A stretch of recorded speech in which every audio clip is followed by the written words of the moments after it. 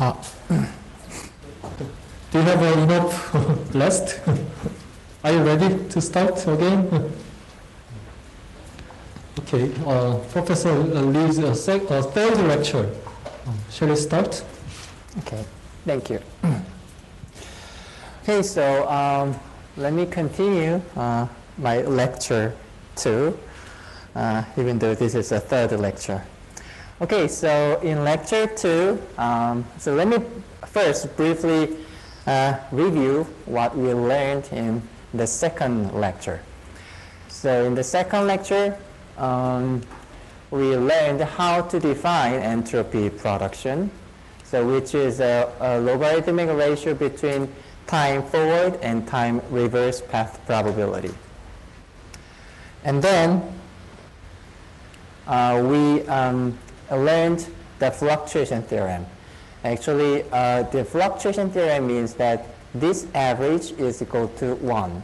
So because R is equal to total entropy production, it means that total entropy production satisfies this fluctuation theorem. And from this fluctuation theorem, we can derive the thermodynamic second law.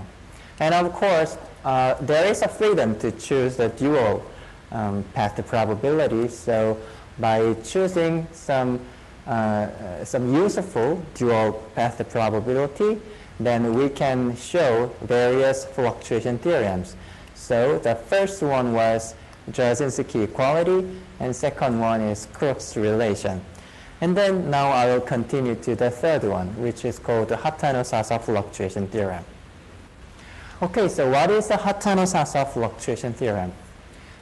So it is about the separation of the total entropy into two parts. Okay? So this is a total entropy production, which is given in this way, forward and time reverse path probability. But one natural separation of the total entropy into two parts is that now we know that, this is a system entropy change, and this is a reservoir entropy change. So this is a one, natural separation of the total entropy production into two parts. So then next question will be like this. Now we know that this total entropy production satisfies the fluctuation theorem. Then what about these two separated entropy production? So this system entropy production satisfies the fluctuation theorem, or this heat satisfies the fluctuation theorem? So this is the next question. Okay, so let's look at, step by step. So by definition, this average can be written in this way. So this is exponential factor, and this is a time forward path probability. And now here we use this equation. So here we plug this equation to this. Then we can show that this becomes this one. And you see that this is not the path probability. So this is not the normalization condition. It means that this summation is not equal to 1. So it means that the system entropy production does not satisfy the fluctuation theorem. Any question here? Okay. And then the second one. So by definition, so it can be written in this way. So here this is a exponential part, and this is a path probability. And now, same thing. By using this equation, so here we plug this equation into this one, and then we can show that this becomes this one. So this is not the probability. This is not the path probability. So the summation over this one, this is not the normalization condition. So actually, it is not equal to 0. It is not equal to 1. So it means that this average, also that the heat does not satisfy the fluctuation theorem either.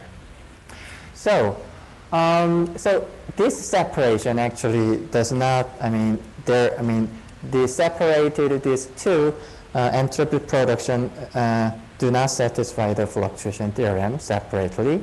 Then the next question will be then, is there any some clever way such that two separated entropy productions satisfy the fluctuation theorem simultaneously?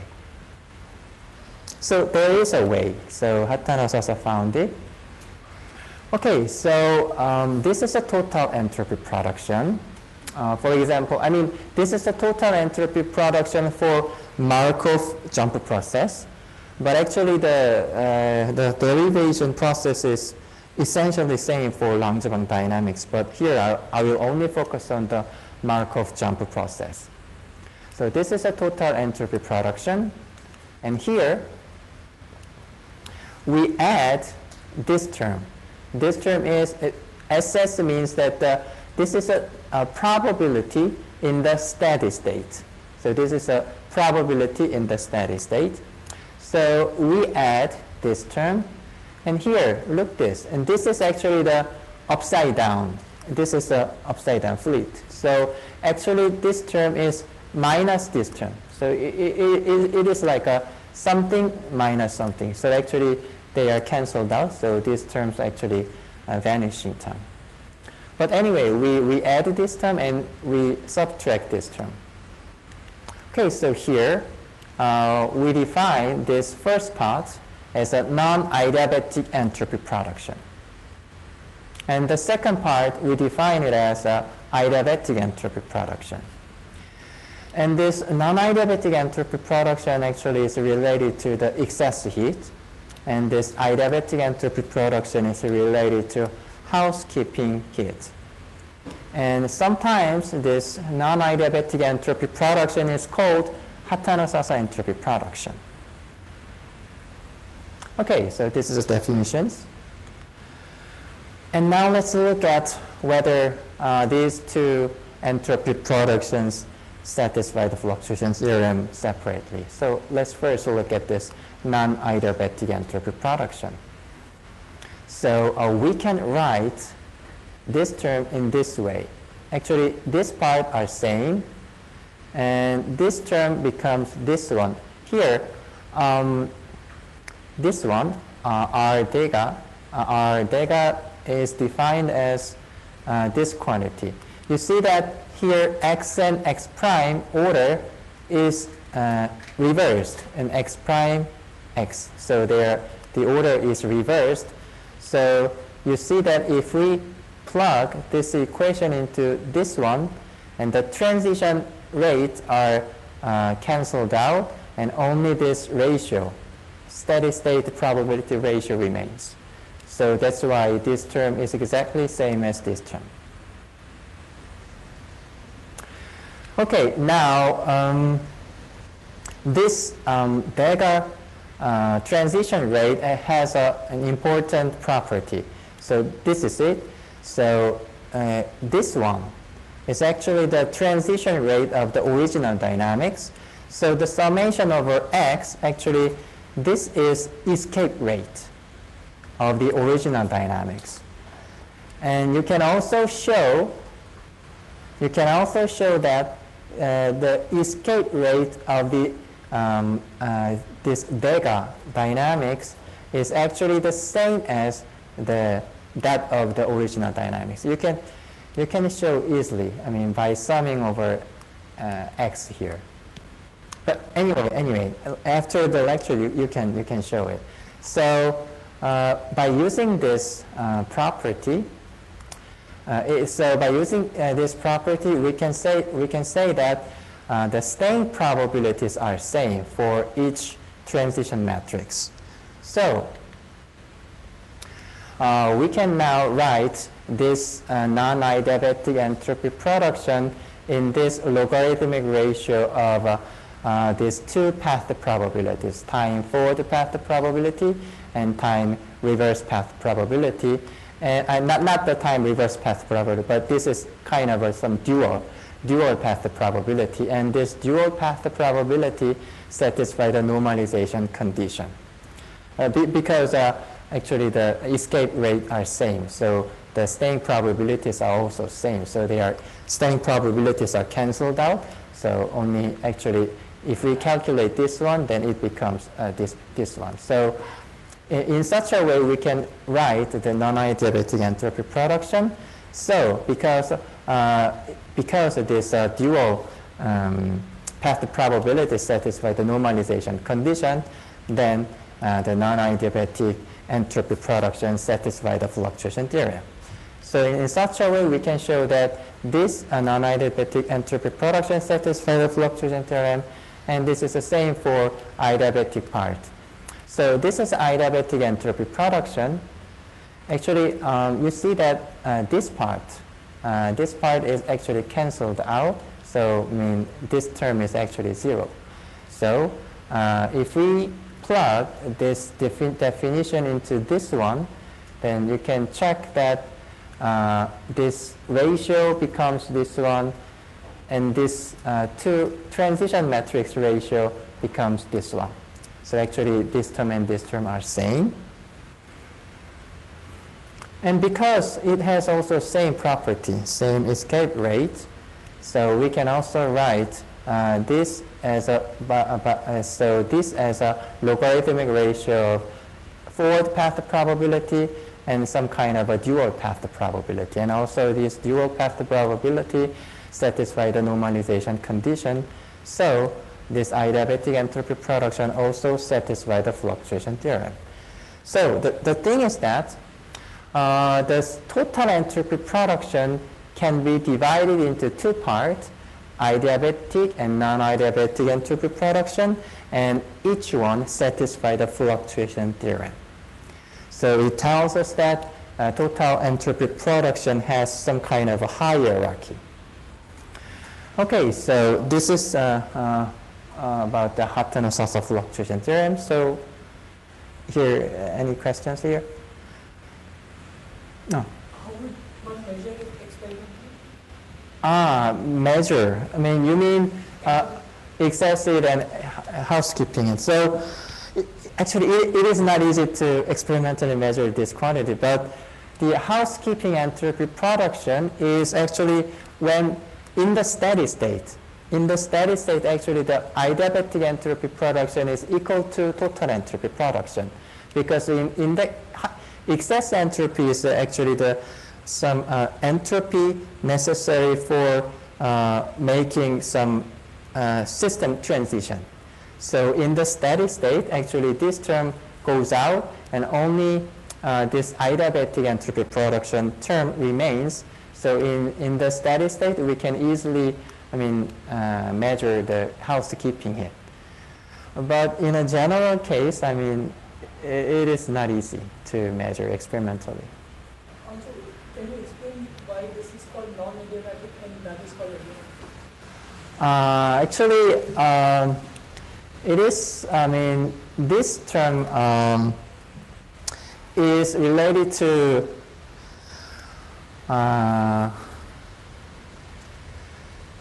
non-adiabatic.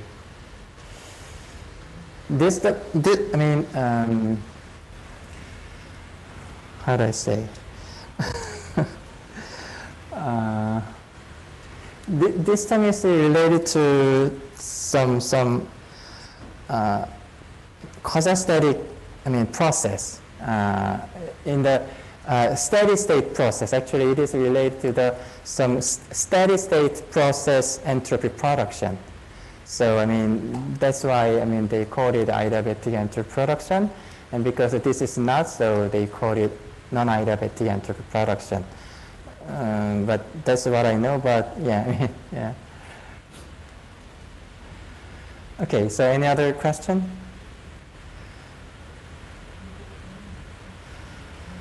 Okay. So now I want to show you the expression of entropy production rate.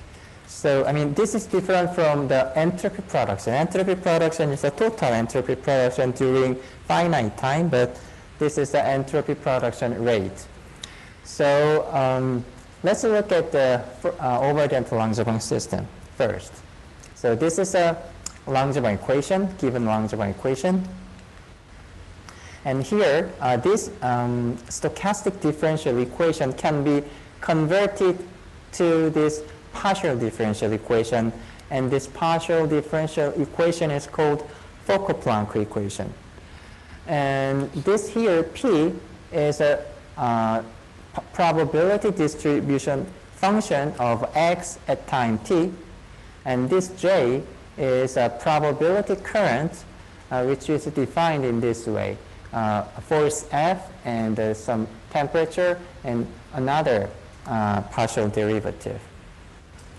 So probably there may be some, if you are unfamiliar with this Fokker-Planck equation, in this lecture, due to the time limit, I cannot explain how this converted into this partial differential equation, but if you are interested in, you can read the book of Riskin.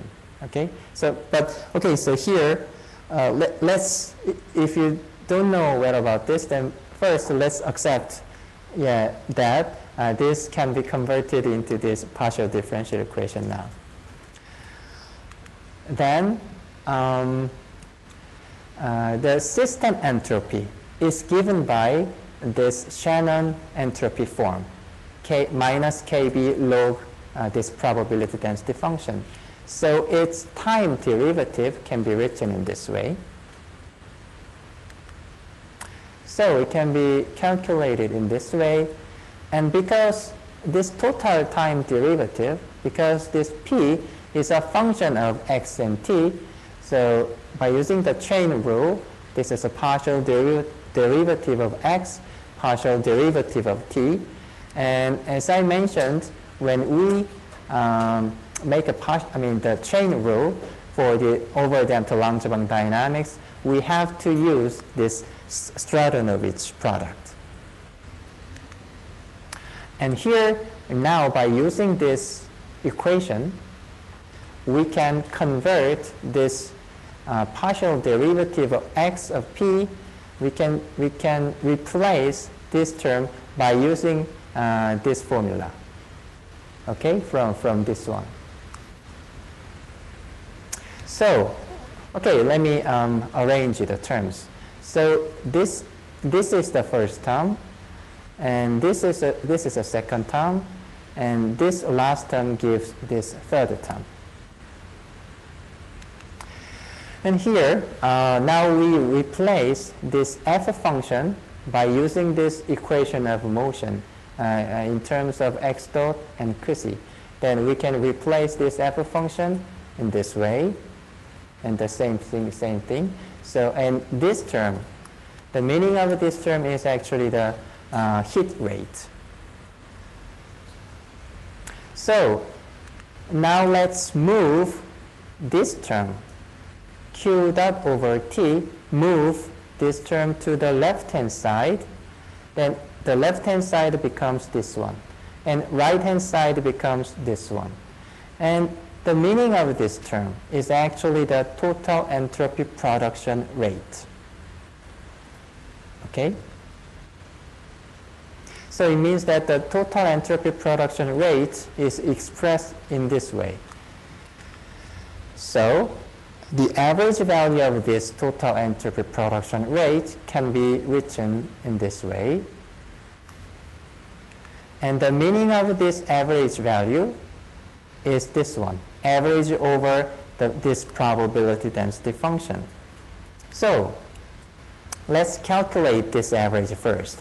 Then from this definition, it can be written in this way. And because this integration is nothing but a normalization condition, so it is simply 1. So the time derivative of this 1 is just simply 0. So it means that this second term vanishes.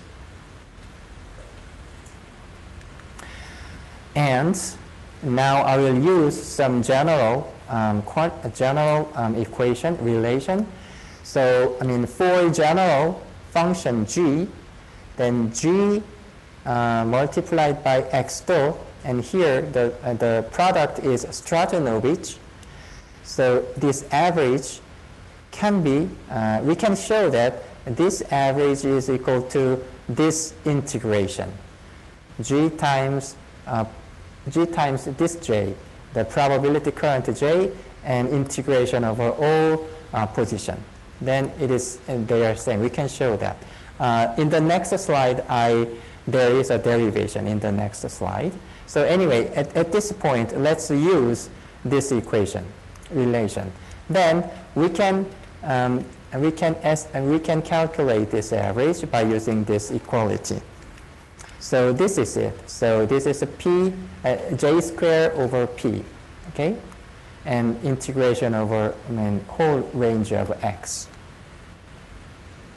So this is an expression. This is expression of entropy production rate in the Overdental-Langevin system. Okay. And for underdental-Langevin system, the expressions are almost same, except instead of this J, we have to replace J into irreversible current. So the same form, but a little bit different function. But you don't care about that. Anyway, so almost similar functional form. And then I will use this expression to derive thermodynamic uncertainty relations. So please memorize this form. Okay, and this is a derivation of this relation, but due to the time limit, so if you are interested in, then you can read my lecture notes. So here I will skip this. Okay, then what is the expression for entropy production rate for the Markov jumper process? So, in this case, it is easy to find the entropy production rate expression because in the Markov jumper process, entropy is produced only when jump occurs. When it stays at the same state, then actually no entropy is produced. So only when jump occurs, entropy is produced. So let's say that jump from Y state to X state, let's say that this jump occurs. During time t, so when this so when this jump occurs once, then the probability observing this jump from Y state to X state is given by this way, and the time reverse path probability is given in this way. So their logarithmic ratio gives the entropy production induced by this jump during time delta t. But this delta t are same, so actually we can write in this way. And the number of jumps from Y to X during delta t is given by this way. So the entropy production, total entropy production during delta t is given in that way. So the entropy production rate divided by delta t, and delta t goes to zero limit, then it becomes the entropy production rate. So it can be written in this way. So this is a entropy production rate expression in the Markov jumper process. Okay, so this is a summary of the whole lecture 2. So I just talked about the Hatano-Sasa entropy production. So the entropy can be divided into two parts, and each one satisfy the fluctuation theorem separately. And then this is an entropy production rate expression for Overdental-Langevin dynamics, and this is an expression of entropy production rate for Markov jump process. Okay, so I'll use these two expressions later. So okay, so Now let's turn to my lecture 3, originally lecture 3. Okay, so I will skip this summary. Okay, so let's summarize what we have learned up to this point by using this schematic of a stochastic system. So there is a stochastic system, and let's say that T0, this is the initial time, and this is the final time, tau, and this is the initial state, and this is the final state, x1 prime, and gamma 1 is a one single stochastic trajectory. And there are many initial state, there are many final state. So this initial state constitutes this initial distribution, and final states constitute final distribution. And there are many stochastic trajectories. So here, we are interested in measuring some observable theta. Of course, this theta is a function of trajectory gamma. So for example, in lecture 1, we learned how to define heat and how to define work, or theta can be displacement. So they are actually the observables we are interested in. And one special observable is entropy production. So entropy production is also a function of gamma trajectory. So we learned this entropy production in lecture 2. So in the first lecture, I mentioned that the thermodynamics is physics, which is about the relation, which is about to study relations between these observables. So the important question for this stochastic system is that, is there any general relation for entropy production and these measurable observables? So in lecture 2, as one important relation, we learned this fluctuation theorem. Here, from the lecture 3, I will use this notation sigma instead of delta as total. I mean, for simplicity. So, I mean, this sigma now means the total entropy production from the lecture 3. So, in lecture 2, I talked about the fluctuation theorem. This is an important relation for entropy production. And this is, okay, so by using the Johnson's inequality, we can derive this thermodynamic second law.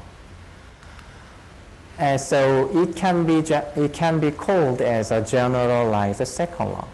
This is what we learned in lecture 2. So by choosing the dual dynamics, we can derive many other fluctuation theorems: Jasinski equality, Crookes fluctuation theorem, Hatano-Sasa fluctuation theorem, and information fluctuation theorem. Even though I did not talk about this information fluctuation theorem, then I mean, Tagairo will talk about this information fluctuation theorem in his lecture. Okay, and then the second relation is about this is called a thermodynamic uncertainty relation, and shortly we call this TUR. And TUR is a relation between entropy production and observable. So what is TUR? So TUR looks like this. Fluctuation theorem is equality, is given by equality, but TUR is given by inequality. So it looks like this, and this is a variance of observable.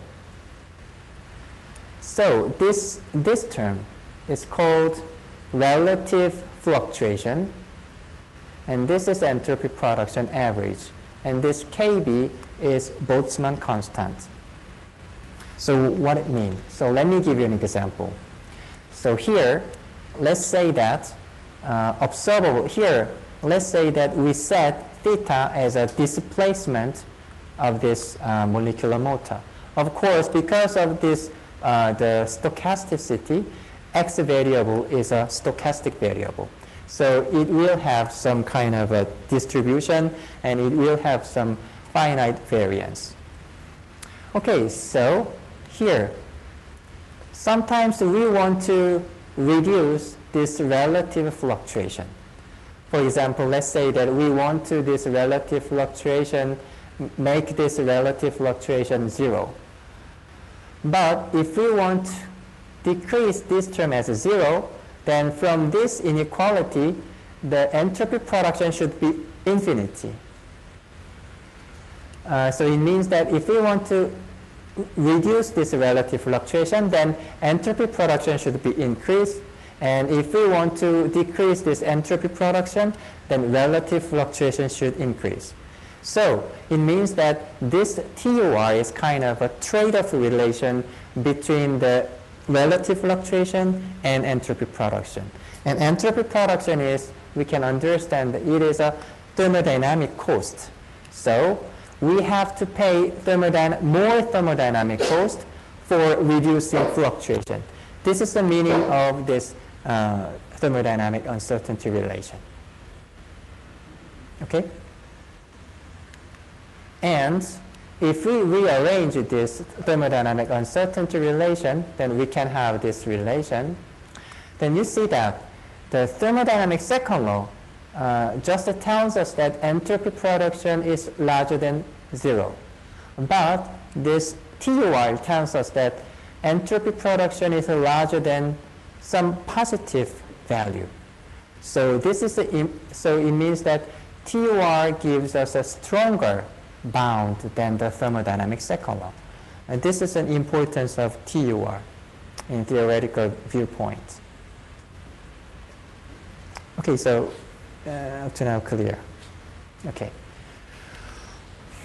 So in lecture 3, I'll talk about TUR. So in the first section, I'll talk about how to derive TUR. So for over-damped Langevin system and for Markov jump process. And in the second section, I'll talk about how to apply this TUR to our some experimental system. Okay. So this is a brief history of TUR discovery. So it was first reported in 2015, so 7 years ago, very recent one. And here what I mean by report is that in this paper actually they discover this TUR, but they couldn't derive, they couldn't prove it. In the 1 year later, this group first derived this TUR by using large deviation theory. We learned this large deviation theory in the morning, Vipul's lecture. And then 2018, this Japanese group derived TUR by using generating function method.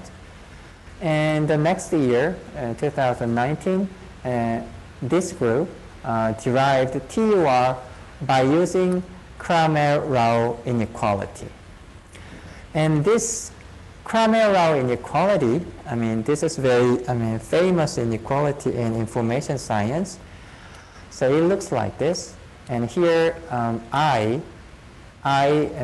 means Fisher information, and this is variance. And okay, so this Kramer-Rao inequality greatly simplifies the TUR derivation. So I will skip all this derivation, but I will only focus on this Kramer-Rao inequality derivation. Okay, then what is the Kramer-Rao inequality? So here, let's say that there is some general observable theta, and theta is a function of z, and there is some probability distribution which is also a function of z, and this is parameterized by some parameter epsilon.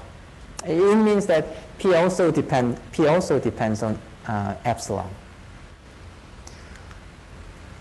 And here, so this bracket epsilon means that average over this distribution.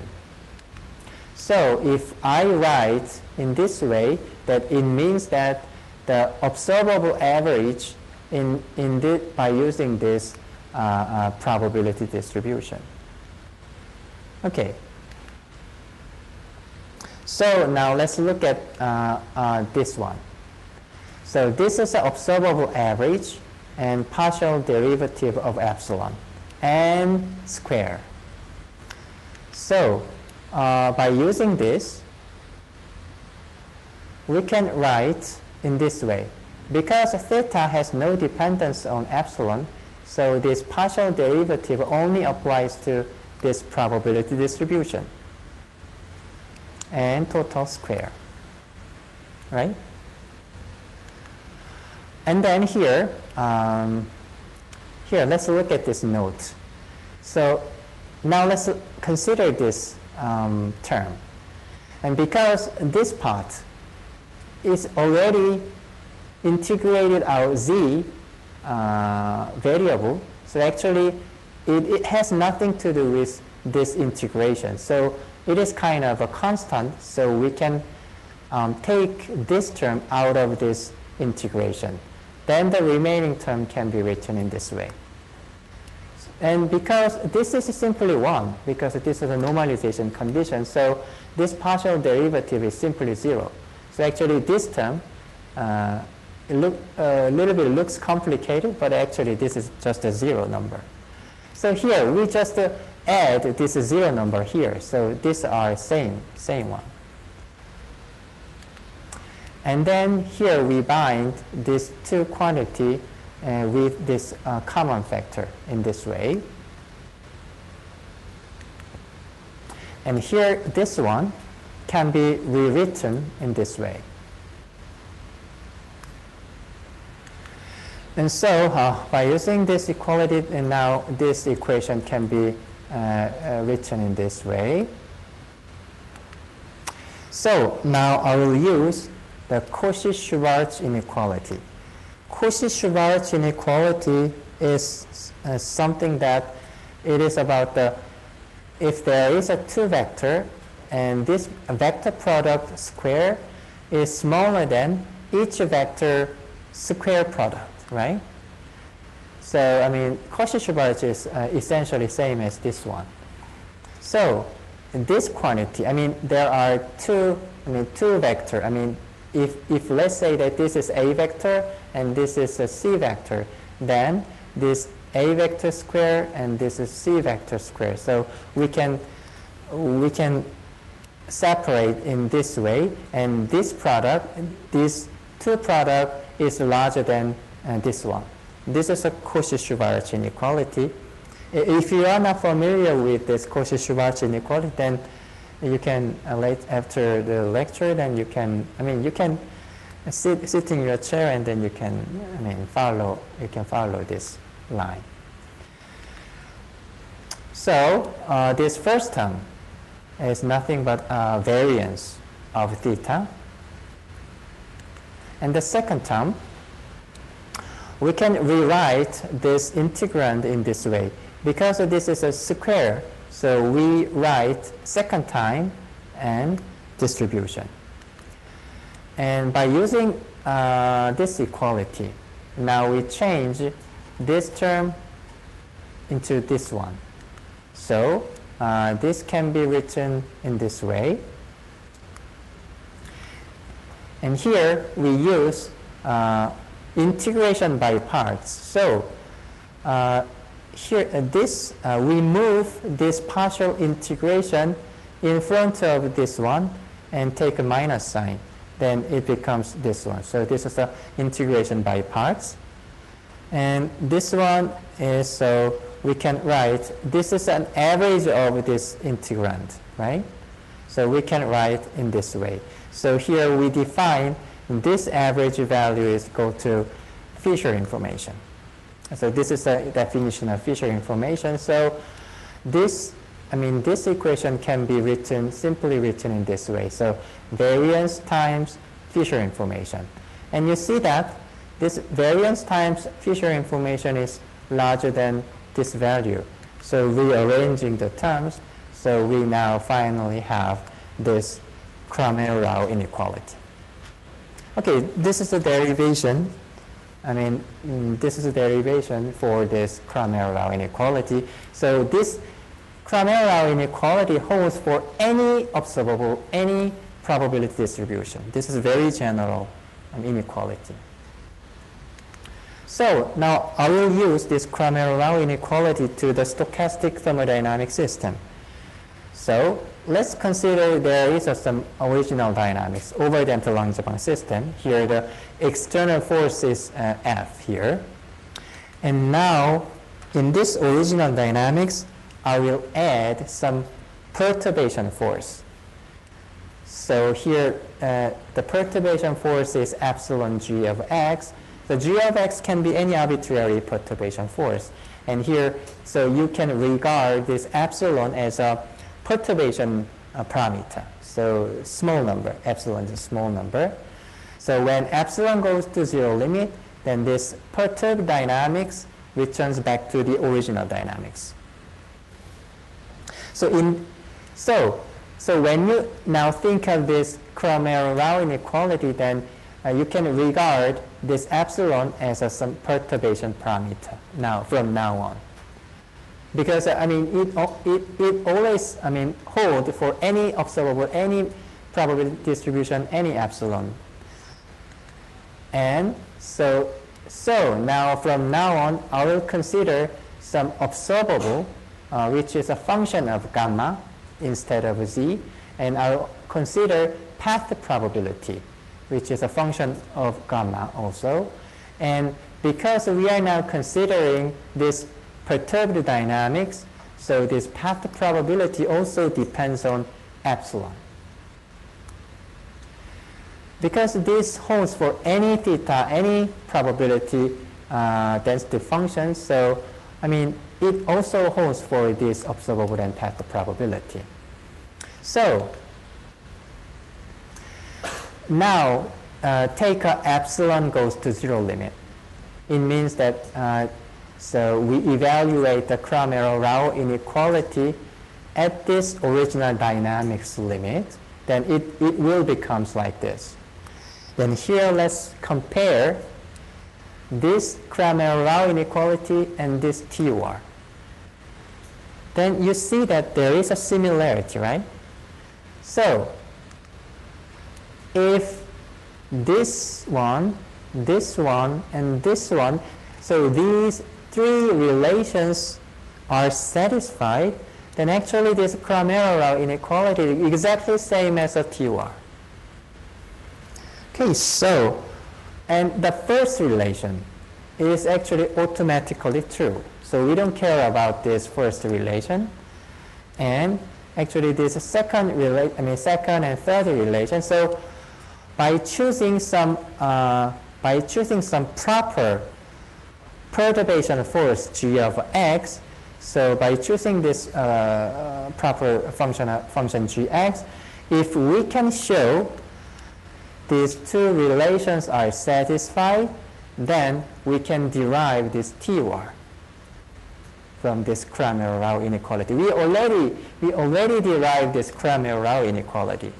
So if we only show these two relations by choosing some proper g of x, then we can show this TOR. So this is a basic strategy to derive TOR by using Cramér-Rao inequality. Okay, then the remaining task is that what kind of perturbation leads to these two relations? We have to find such a perturbation force. Okay, so there are many, I think there will be many possible trials. But one intuitive one is like this.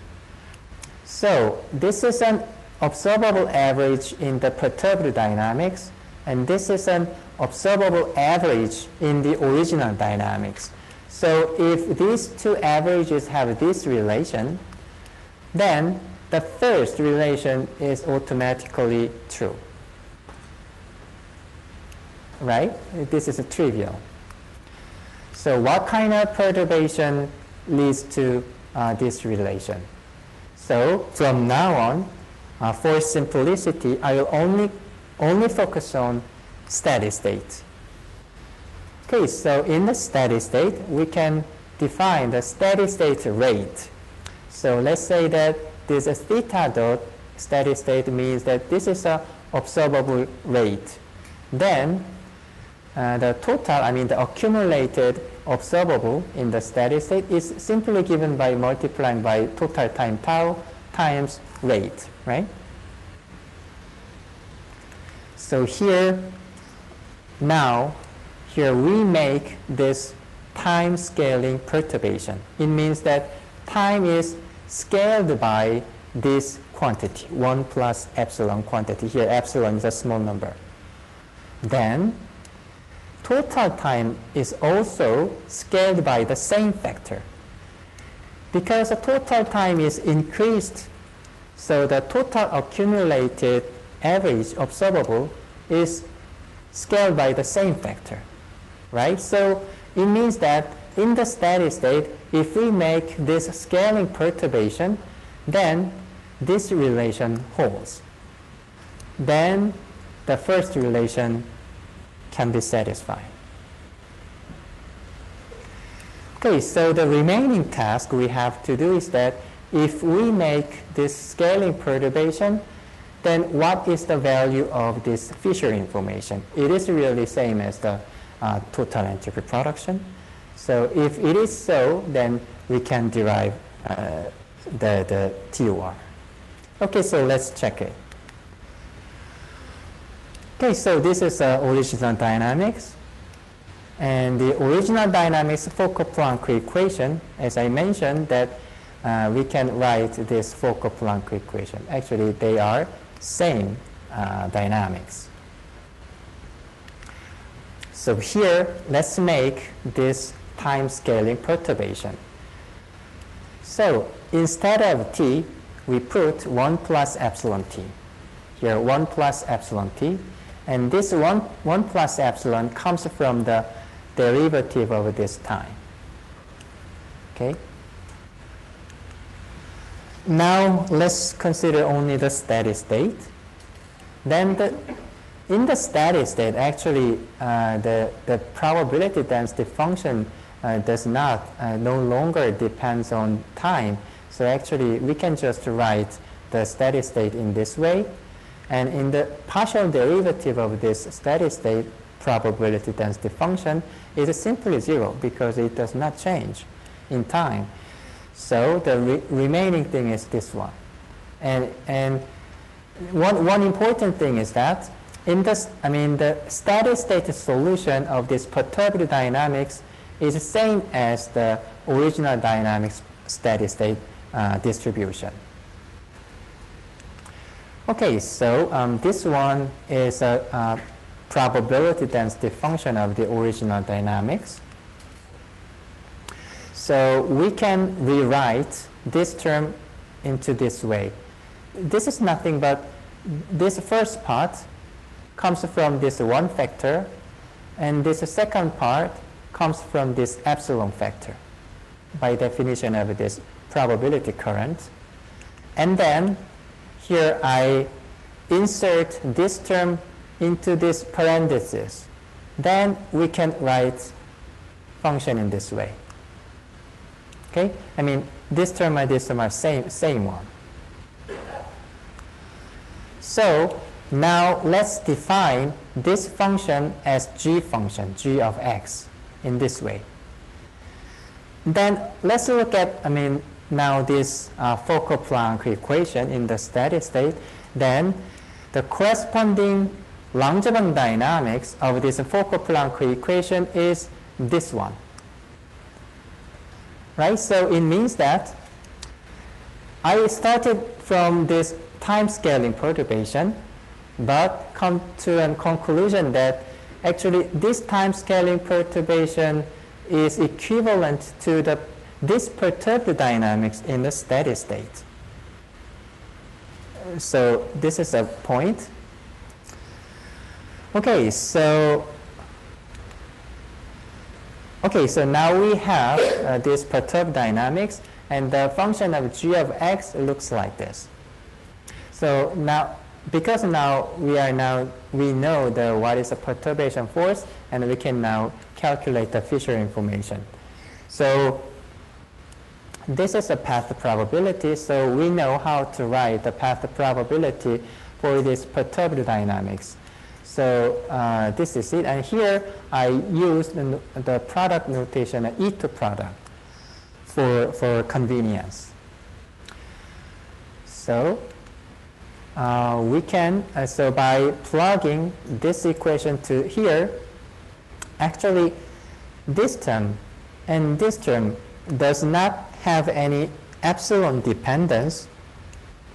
So because of this second derivative of epsilon, so actually these two terms goes away. So we don't care about these two terms. So only remaining part is this one. So this is it. Now we expand this square in this way. So this term square and this term square, and their cross product becomes this one. And because this is an eta product, so actually this is just a normal product. And look at this second partial derivative of epsilon. Then if it applies to this one, actually this is vanishes because there is no epsilon dependence. This also vanishes because it only has a linear dependence. So the remaining term is only this one. This has a second, square term, epsilon square term. So only this term remains by using this, applying this second derivative. So the result is this one. And now we know what is g function. G function is given in this way. So if we plug in this equation into this one, and then now and evaluate this average value, then it becomes this one. So probably you are, familiar with this expression. We previously, learned this expression is an expression for entropy production rate.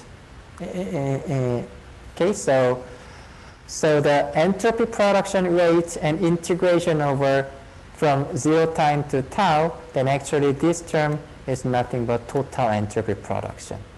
So what we show is that this Fisher information is equal to the entropy production. So it means that this relation, now is satisfied. So, okay, so by making the time perturbation, by making the time scale perturbation, so it satisfies these two relations. So because now these three relations are satisfied, so we derive the TUR. Okay, so this is the derivation way how to derive TUR. Okay, so are you now following me? So is there any question up to this point? You can check by yourself by reading my lecture note, but the important thing is that some big picture how to derive a TUR. So to derive TUR, we use this Cramer-Rao inequality, and by using the time scaling perturbation, then we can show these three relations are satisfied. In such a way, we can derive TUR. This is some whole picture, big picture of this derivation. Okay, can you microphone? Can you use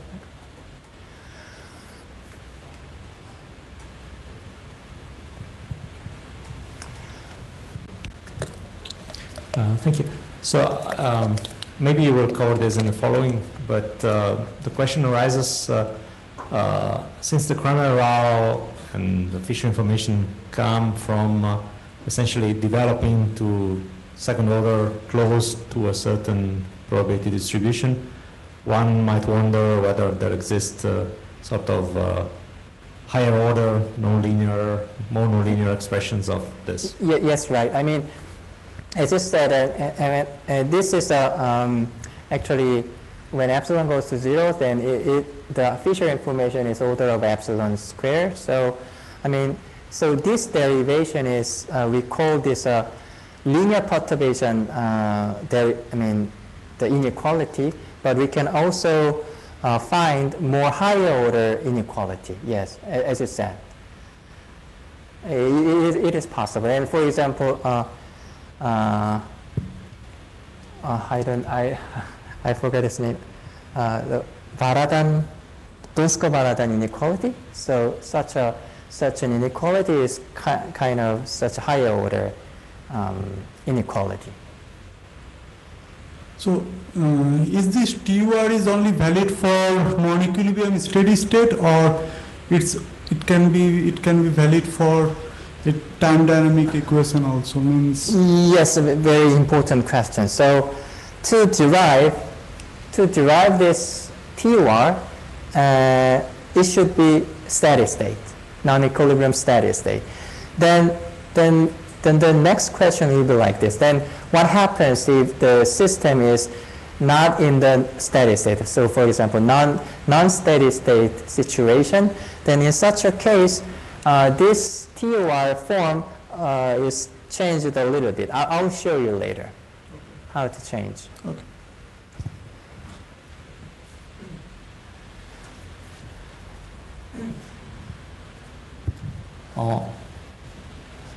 In the proof, it seems that the TUR is a special case of taking special perturbation function.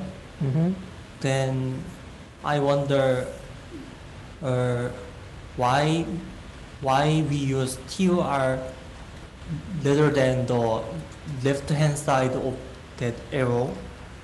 So yeah, I mean, your question is that we can also use this inequality. Why we have to use this one? Yes.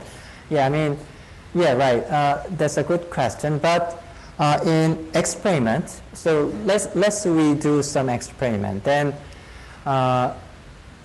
measuring the average of some observable, I think are easier than to get this some partial some different. So in such a way, directly using this inequality is difficult in experiment. So that's why we want to use just this average value, not the derivative value. Because if we get this number, then we have to change the perturbation force a little bit, and then we have to we have to evaluate this one from the experiment, but it is not easy matter, so that's why. Thank you. And of course, the g of x function, the perturbation function, is a quite fictitious function. It is not real function. I mean, fictitious because it looks like very strange way. I mean, the form is actually, we have to understand what is the and the steady state probability density function. So it is not easy to experimentally apply this kind of a force to the experiment. So it is not easy matter. Can I ask one more question? Then, is there any other perturbation function g that makes some inequality of entropy production rate? I cannot say this is a unique way because I do not try all possible perturbation force, but I think it is almost unique way to derive because we know what is the expression for. Yeah, I mean, we know what is the expression of entropy production rate. So to derive such expression, then I think the possible trial function, I think it should be very limited. So, yeah. Thank you.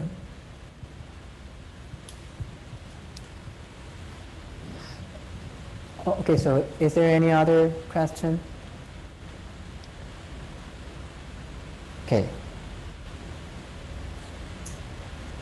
Okay, so this is a derivation of TUR for overdamped Langevin dynamics, and let's turn to then how to derive DUR for Markov jump process. But strategy is simply same.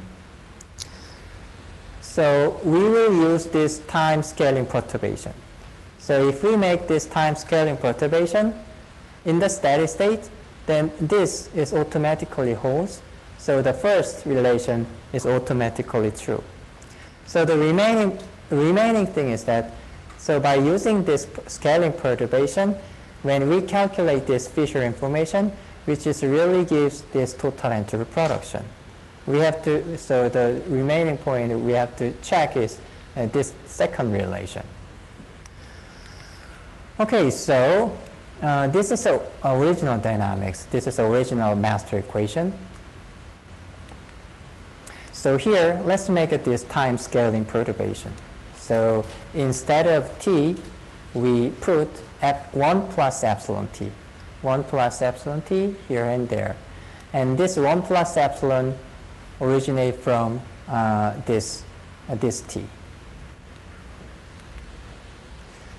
So in the steady state, this simply becomes 0, and this one actually does not depend on time in the steady state, so we can write in this way. And this 1 plus epsilon terms come into this summation, so we can write in this way. And here, okay, so this is the same one, but here, let's subtract this value and add this value. And you see that the denominators are same, and the numerator are also same. So it means that minus something plus something. So actually they vanishes. Actually, this is a 0. So here we define this function as eta xy. Then because this yx and xy is reversed, so if it is eta xy, then it is eta yx. So now add this term and this term. Then this term, addition of this term gives this first part, and addition of this term gives the second part. Okay, so I mean these two master equations are equivalent to one, but looks like different, but they are equivalent actually. So we can write, in general way, we can write this master equation in this way. So here now, transition rate depends on epsilon. So in this case, transition rate is this one, and in this case, transition rate is this one. So in general way, we can write the transition rate in this way. So here, when delta equal to 0, actually it becomes this one. And when delta equal to 1, and it becomes this one. Probably you are wondering why they are same, but we have this kind of strange things, but you can see why later. So it means that this time scaling perturbation is equivalent to this perturbed dynamics. Here, the transition matrix is perturbed by the factor of epsilon. Okay, so with this perturbed transition matrix, now let's evaluate this Fisher information. So this is a definition of Fisher information. And then to evaluate this Fisher information, we have to write the path probability of this Markov jump process. And so the change is nothing but this transition matrix depends on epsilon. And here, now let's look at these two, the whole staying probability, and we can write this whole staying probability in this way. So here x of t denotes the state at time t. So this delta function picks the state at time t. So we can write this whole staying probability in this way. And this transition part. So transition part can be rewritten in this way. So actually this term comes from this logarithmic function. And there is some m dot xy, mxy dot here. So mxy dot means that actually here txy means that time at which transition from y to x occurs. So this delta function picks the time at which some transition occurs. So it only counts when the transition occurs. So actually these two expressions are same. So anyway, we can rewrite this path probability by using this delta function and this m dot function.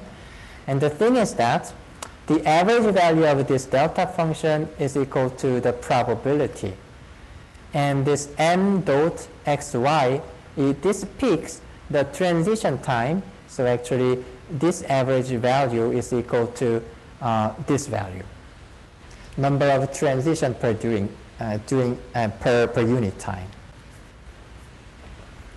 Okay, so anyway, this is an expression rewritten of the previously known probability, path probability. Okay, so now let's calculate this Fisher information. And because actually this term does not have any epsilon dependence, so we can ignore this term because there is a second derivative of epsilon here.